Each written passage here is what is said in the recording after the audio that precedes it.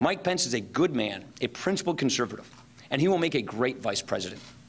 I want to congratulate Reince Priebus.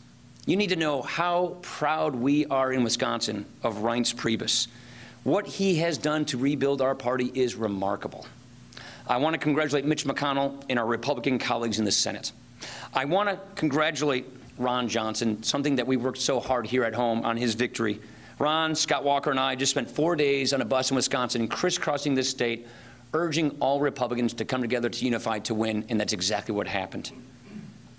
It was close quarters at time, and it was worth it to get Ron back in the next 6 years. Of course, I'm immensely proud of the campaign that our House members and our candidates ran. I want to congratulate Greg Walden and the team at the NRCC and our entire House leadership team. What a phenomenal job. Look at it this way. Our House majority is bigger than expected. We won more seats than anyone expected, and much of that is thanks to Donald Trump.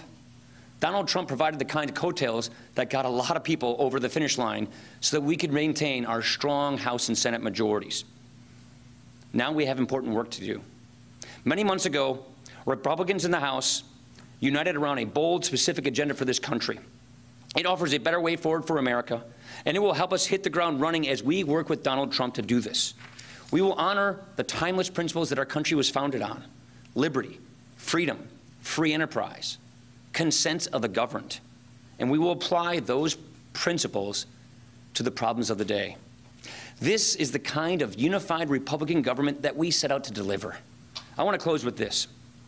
There is no doubt our democracy can be very messy, and we do remain a sharply divided country. But now, as we do every 4 years, we have to work to heal the divisions of a long campaign. I think President-elect Donald Trump set the perfect tone last night for doing just this.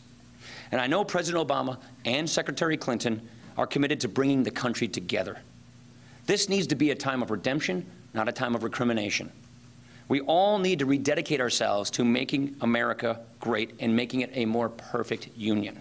Hey there, I'm Chris Hayes from MSNBC. Thanks for watching MSNBC on YouTube. If you want to keep up to date with the videos we're putting out, you can click subscribe just below me or click over on this list to see lots of other great videos.